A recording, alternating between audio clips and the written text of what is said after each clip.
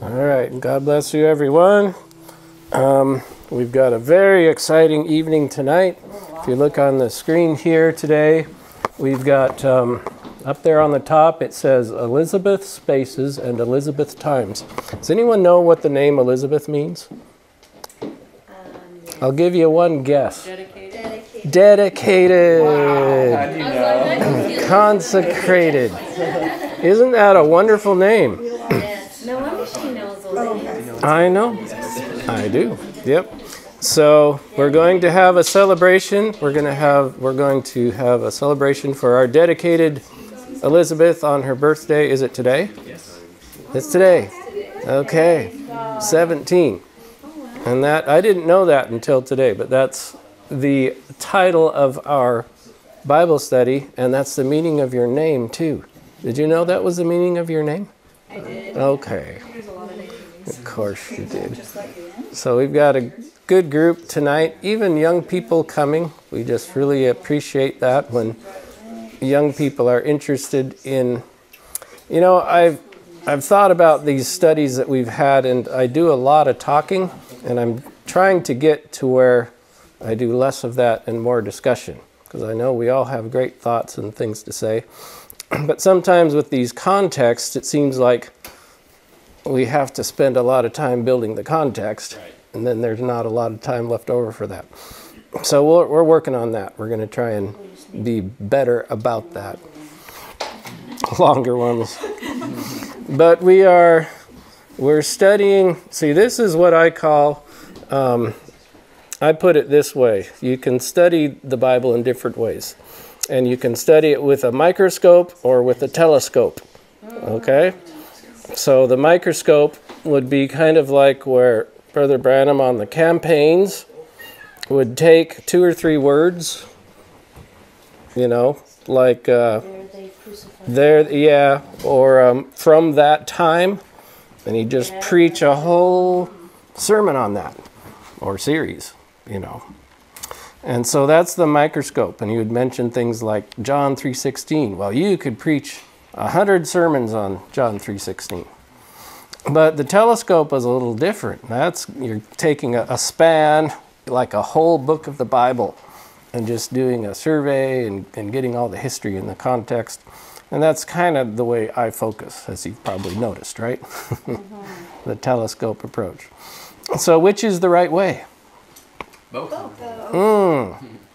Brother Branham did both, didn't he? In his home church, he was all that, you know, kind of more like a telescope. He did a lot of series. He did whole books of the Bible. And then when he's out on the campaign, he's like throwing out bait to catch people's attention and just be a few little lines and preach on it out of inspiration. So it's kind of like a balanced diet. You need different things. So we're trying to fill in some of the telescope, the larger context approach, and we've just been through, you know, a whole book of the Bible here. Isn't that amazing? Lord willing, we'll finish Nehemiah tonight. We'll see. See how it goes, but we're going to try, and we've got a couple themes here, which is already on the screen. So on the left, we've got spaces. These are some artist renditions of Solomon's temple.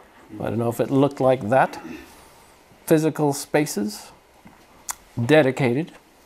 And we're also going to read about dedicated times. And Elizabeth, I know you know what dedicated means, don't you? Because you said it last week. Do you want to say it again? Okay. Okay. Consecrated to God, like that space is for God only And for nothing else. And not shared with something else. Yes. Yeah. Set aside. That's very good. Wonderful. So I also brought some Bible reading schedules just for those who don't have one yet. So we can go ahead and pass these around. And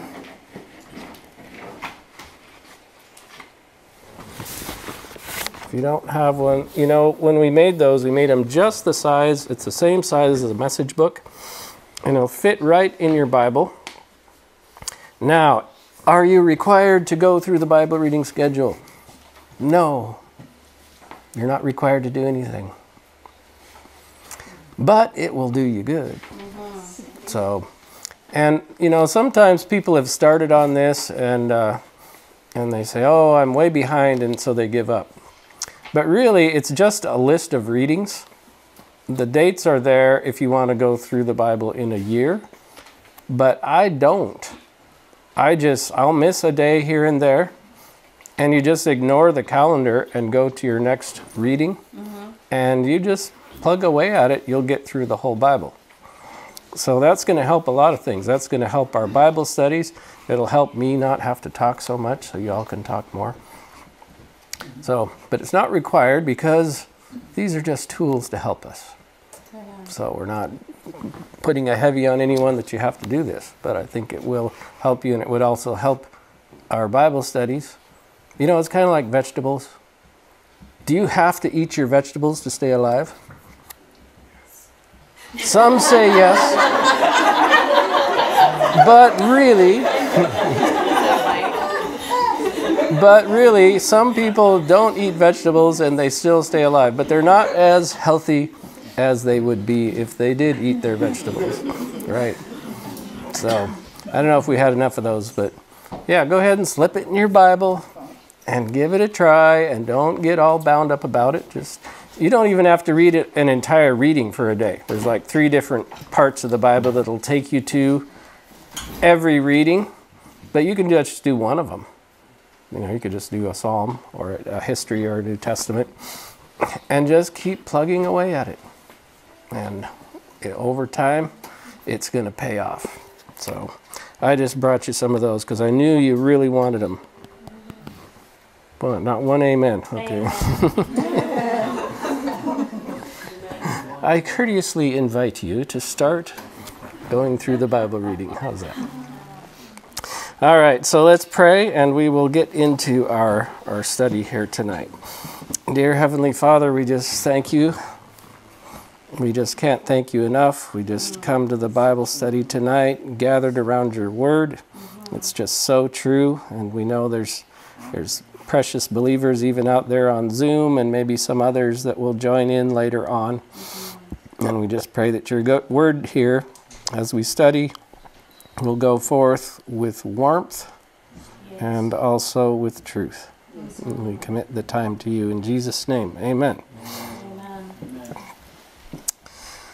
So, we'll get into the reading. We're going to be later on, in a little while, we'll be in Nehemiah 13, verse 13, where we just left off. But just a couple comments to set it up here so we can make sure and get our lessons. And we're going to try and make it relevant to our lives. So we don't just stand here on our end-time high tower and look back at all these poor, ignorant people in the past and all the mistakes they made. Tisk, tisk, tisk. Right? But we can apply it to our lives too. So we're going to try and find some applications that are really direct for us also. Amen. Now, in the Old Testament, these 2 different concepts, the spaces and the times, were literal and they were physical.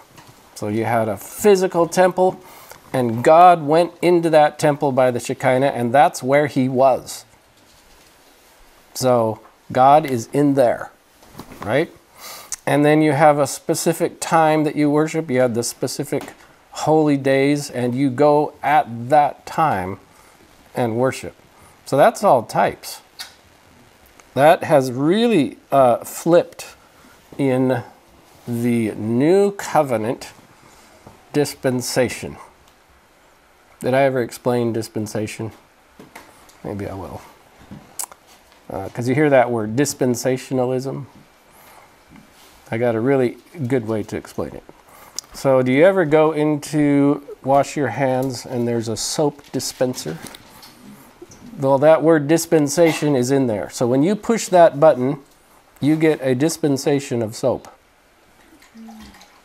So what it is, it's just one little portion of something that God is doing at a particular season.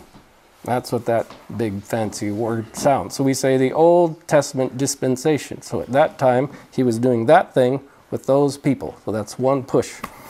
But he has other dispensations. So we're in the New Testament dispensation, which comes under a whole new program. So what happened to, this is a good one for discussion, what happened to the temple and what happened to the worship calendar once the new covenant hit? Where did that go?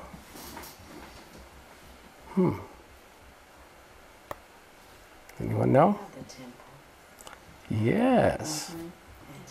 So we become the temple. Okay. And we enter into a spiritual Sabbath, like which would be Yes. You're speaking very softly. I don't know if they can hear you, but yeah.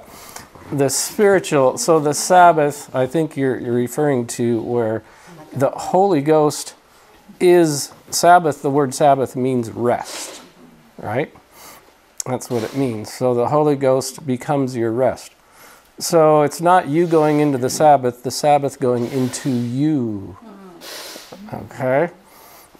So all these holy days and this holy place of worship, which was the temple, now it was drilled into those Jews to the point of almost fear and trembling that this is a sacred, holy place.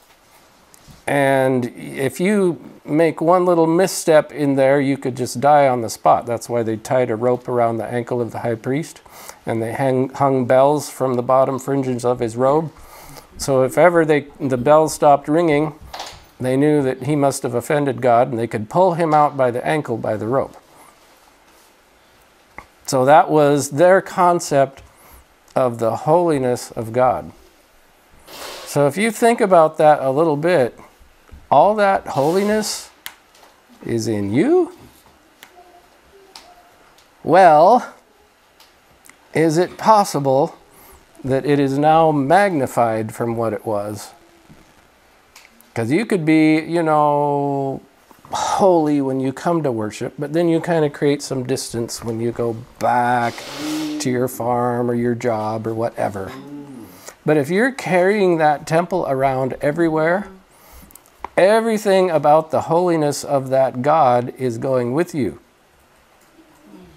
And that is kind of almost the opposite of what sometimes modern New Testament Christians get so loosey-goosey about their expression of the faith when it's actually the opposite.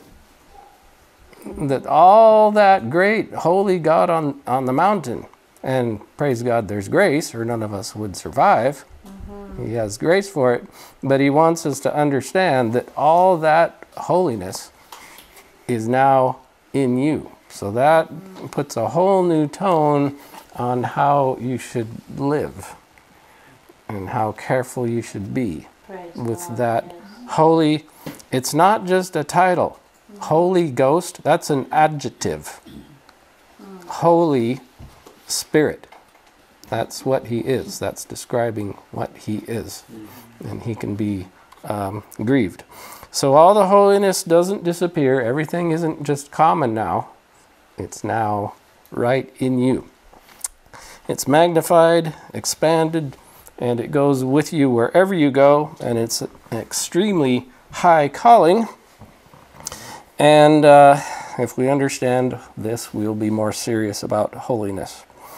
So our lesson tonight kind of goes down that thread. Looking back at Nehemiah's time, they had some challenges in this area, in the physical thing. But we're going to apply it more to our situation.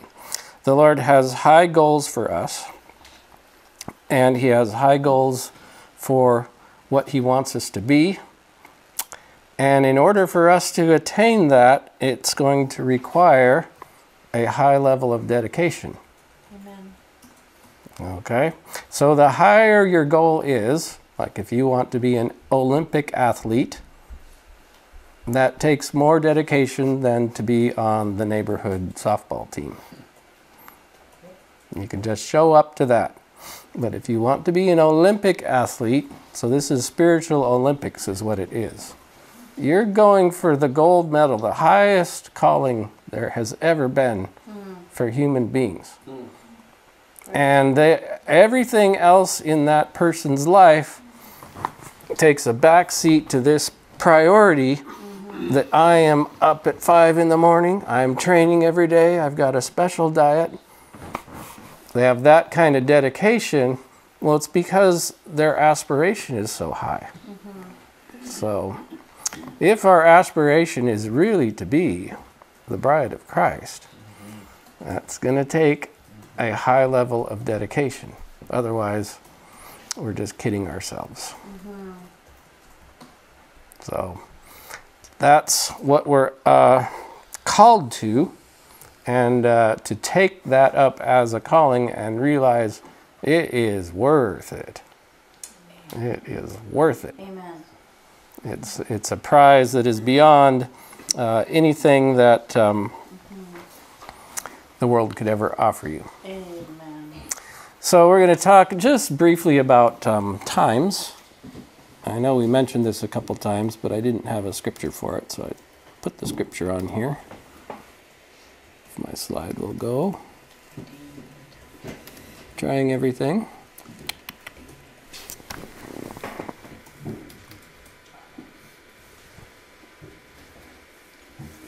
Excuse me a moment while the computer doesn't cooperate. Let's try this. Trying to get it to advance. I'm trying to get it to advance, yep. You tried your arrow. There you go.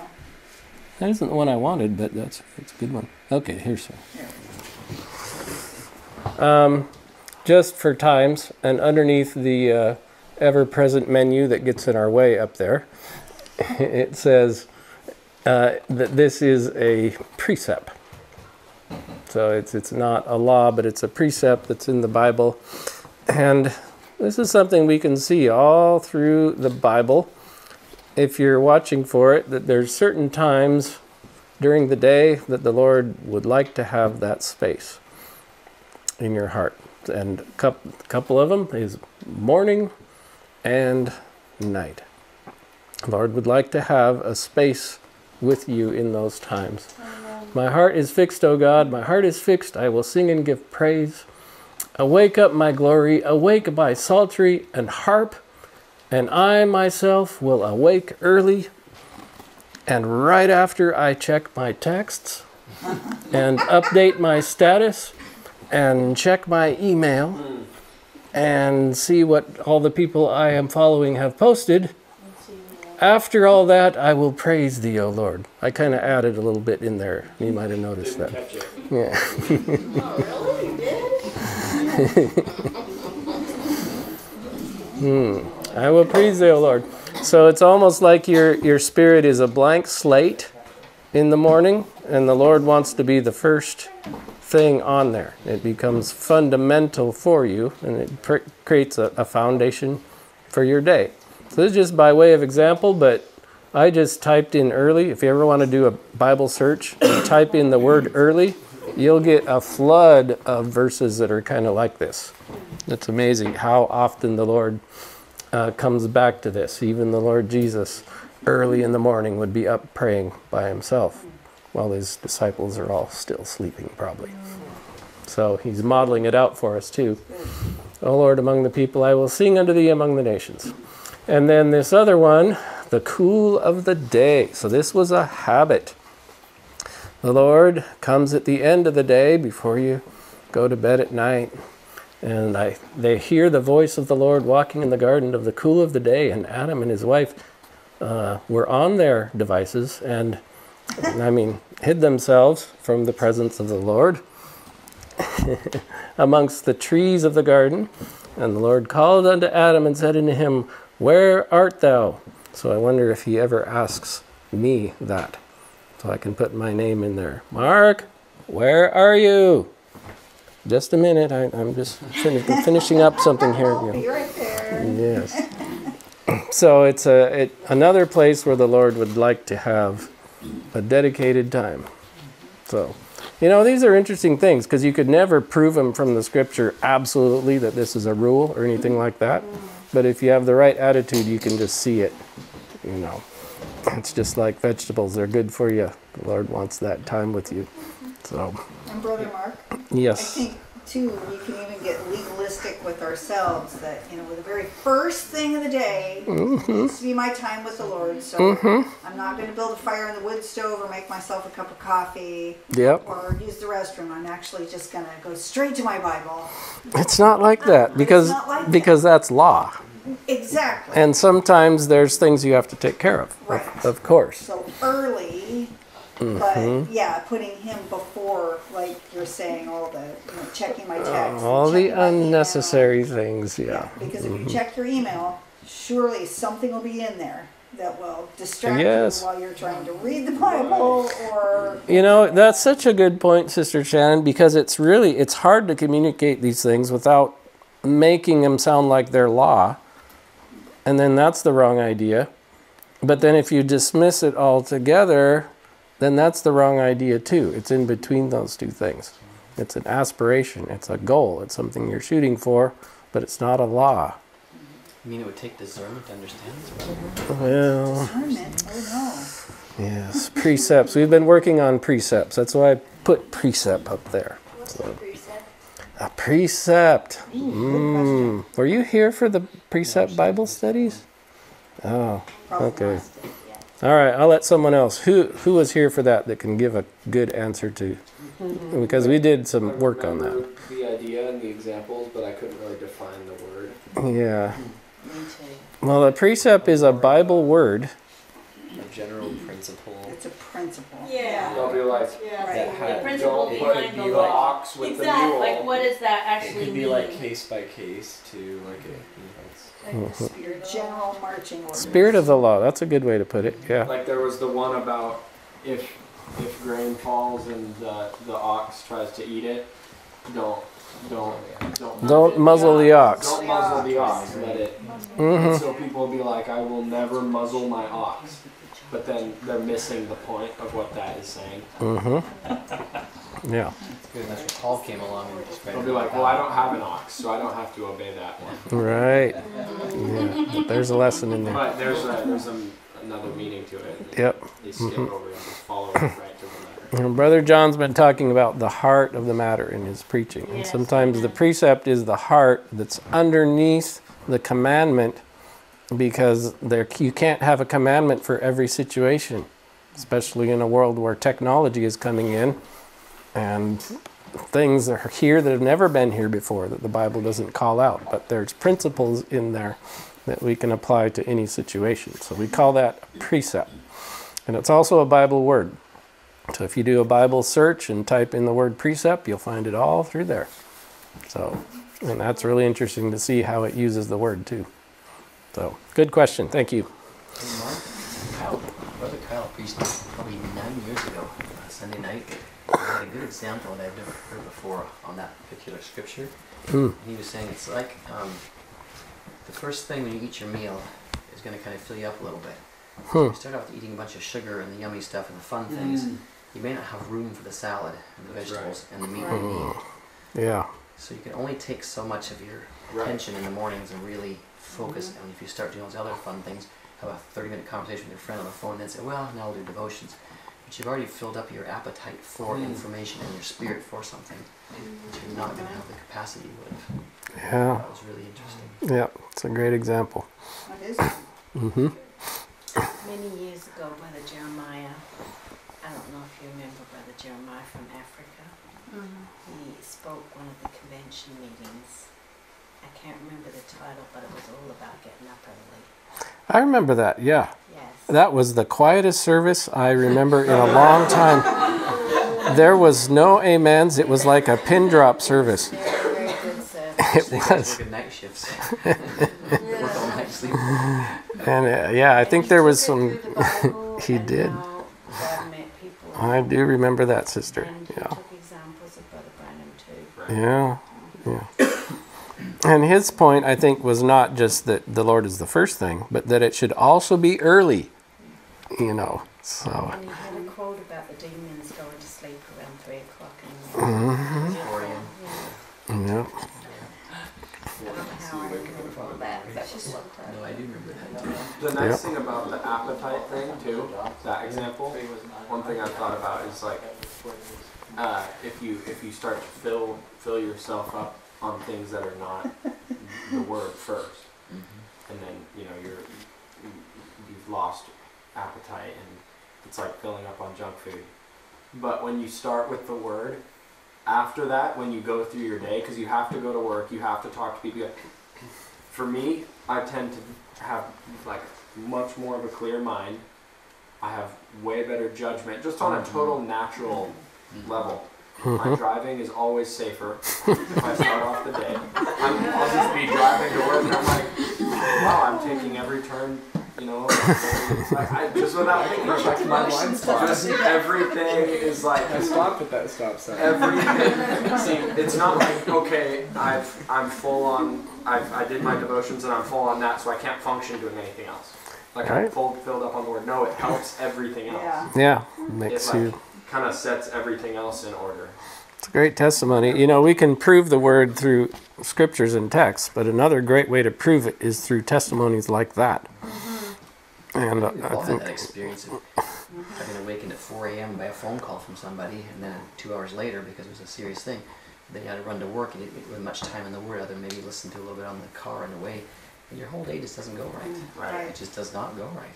Your spirit, your attitude, everything. I mean, if Yeah. we're honest, that's how it is, I think. Yep. I think so. I tend to have a better day. Like, I always have a better day when I've done devotions that morning. Yeah. I'm a happier person, and I have more patience in things. Patience is a good one. Sure. Yeah. Wow. Well, somehow we know this intuitively, and then we know it through experience, and we see it in the Word. So that's 3 good confirmations right there. Good. So that's not what our study is about, but it kind of is in the way of a dedicated time. So, because we're talking about a time, a dedicated time. So if you give the Lord, we place you in the highest place. Well, the first place. That's a very, key honoring position to give the Lord the first input into your spirit when you wake up. That's honoring to the Lord, and He will bless you for it. So, moving right along. Oh, let's go back to this one. Of course, you remember this character here. May I share your dedicated space, Christian share right? He doesn't really want to share. See, that's just the skinny end of the wedge.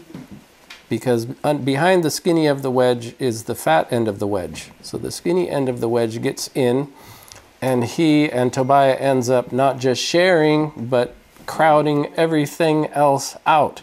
That's his overall goal. He just wants in there a little bit. And so for us, oftentimes, our big challenge is this lovely little device that is a window to the whole world 24/7, 365.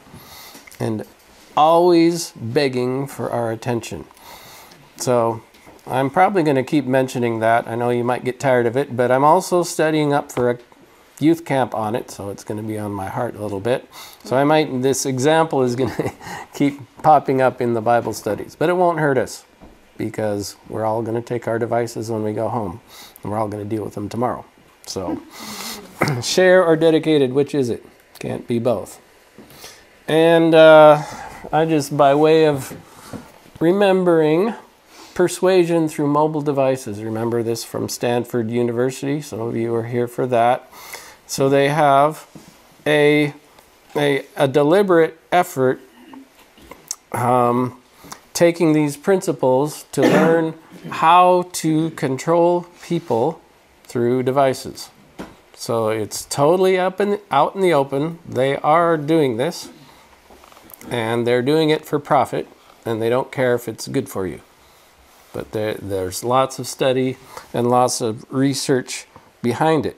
So there's an element to this that I just really want to get across. Remember B.J. Fogg? Don't be lost in the fog. B.J. Fogg was the one who kind of pioneered this whole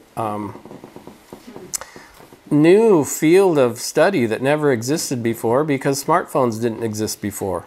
But at the collegiate level, oh, we can influence people through these things, and how? So it became a whole program at Stanford. And they go through that program, and they graduate, and they come out, and they know how to do it. And Mr. Fogg had all these wonderful ideas of how we can get people to live better lives and be more healthy and do wonderful things by influencing in the right way. But you can take all those same principles and influence people the wrong way, which is a lot more profitable. So that's what ends up happening, and that's where a lot of the platforms that come on our devices are based on. So what are they trying to do? I just want to communicate. I'm going to try once again to communicate something that is kind of hard. Because we have our defenses up. And especially as Christians, we have our defenses up. We understand we're under attack. And so we understand the direction that attack is coming from, and we put our defenses in that place. And so we are going to decide, so this is the way we think about things, how we're going to be influenced and what influences we are going to let in, and how are we going to repel the ones we don't want. Well, Christians do that in a certain way, but everybody does that in another way, Christian or not. So they've got what I call two brains. We all have two brains. Actually, physically, we have two brains. They're a different shape, they have a different structure, and they have a different purpose, and they do different things. So I'm just going to show you that when they plan this, they're aiming at only one of your brains. There's the executive brain. Okay. That is the one that's the frontal cortex. It's where your inner monologue is going when you hear yourself talking to yourself. And that is what is called the executive brain, and that's the decision-making brain. And that is what we are putting out to repel all the things, the influences we don't want to have.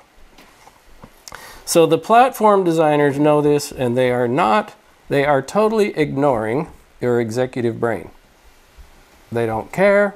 They are targeting, I'm actually using their terminology here. I didn't make this up. Reptile. Your reptile brain.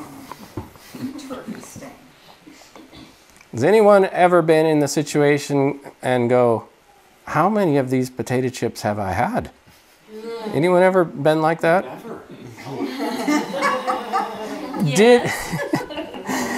Did your executive brain get involved and go, I think I'm going to eat this whole bag now? That's not how it works. You're distracted thinking about something else while your executive brain is doing something else. Your reptile brain is binging on chips. So that's just an obvious example. My executive brain has decided I'm going to watch this because I have determined that it is good and sanctified and good for me, and I will watch it. But the reptile brain is going, give me that popcorn. Feed me. And my reptile brain is going to eat this whole bowl, and my executive brain won't even notice. Ha! So that's what's going on, see? And the platform designers are aiming at a reflex, not a decision. They're aiming at, they're targeting, they want to get a reflex. And you might not even know you did it. So when you're in that situation, oh, how many of us have ever done this? I am going to put these chips in the other room. Because if they are there within reach, what's going to happen? You are going to eat them. Yep. So that is just a physical. Now, you think we're off Nehemiah, because when we get into this, what Nehemiah did was he put physical restraints in place to make sure that the wrong things didn't happen. Didn't just depend upon the willpower and the dedication and the repentance and the zeal of the people to do the right thing. He actually, when the problems came up, he took physical measures.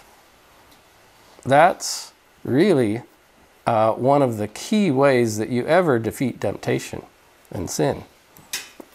Lead us not into temptation. Okay. Why didn't Jesus pray, "Oh Lord, let us stand in front of temptation and be strong"? That wasn't the prayer. The prayer was to not lead us into the presence of the temptation. So the battle is won on a different level. Once the temptation is there, boy, you've already half lost. Your reptile brain is not smart about that. It just reacts. It's like a fish when it sees that bait.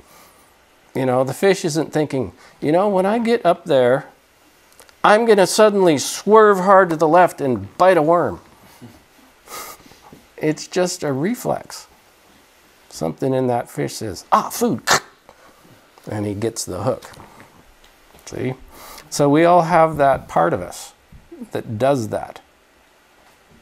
And that's the part that we have to protect. And we have to have measures in place because that part of your brain is not smart about it. It just reacts. That's all it does. So you need to help it. You need to help that part of your brain doing physical things. I'm going to mention your example in a moment, Ben, but that was a really good one that we talked about today. So the Israeli Air Force, so another example of this, 1967 war, Israeli Air Force, how did they win that war? Those who have studied the war. Before the war even started, they flew under the radar and wiped out all the enemy planes before they got off the runway. And then the war is a lot easier to win, right? Because then the enemy has no air power. Preemptive. Nehemiah was doing these kinds of things. Preemptive strikes. He could see where the attacks were coming from. And he doesn't just try to get the people motivated under zeal. He puts measures in place. So, Brother Mark, all you need is the Holy Ghost. If you've got the Holy Ghost, He will help you to overcome all temptations. Well, newsflash. What if the Holy Ghost is teaching you how to reduce the temptations and not be faced with them? What if that is how the Holy Ghost is helping you? You do need the Holy Ghost. But if you have the Holy Ghost, you're going to absorb these lessons from the Word and put safety measures, put up fences and help yourself not to get into that place, because the Holy Ghost is going to be like the Israeli Air Force that's not going to let these things get off the ground to begin with. So, all right. Brother Branham telling us not to have a TV in the house. And the Holy Ghost in him would blow it out. Yeah. The Holy Ghost would blow the TV out. I think he said blow it out with a shotgun. Blow it out with a shotgun, yes. And now we've all got a TV in our pocket. So we need to have some strategies. If we're going to have that thing in our pocket, we've got to have not just commitment, we need some actual physical strategies to keep that thing under control. And I'm working on some for the camp that's coming up. Last time I did that camp, I explained all the dangers, but I realized that's not enough. Young people and old people need some actual physical strategies to be able to keep that device under control. So that's what I'm working on. I asked Brother Karim to help me a little bit, and I talked about it with Brother Brandon, who was here last week. He's pretty technical. And we're going to try, and you know, if the temptation is coming through a technical way, we're going to fight fire with fire and try to put some actual technical restrictions on that phone that you can voluntarily put on there to help your own dumb reptile brain not get swept away. So, all right, Nehemiah 13. I think that's all I got for slides. We'll go through this. We're doing good for time.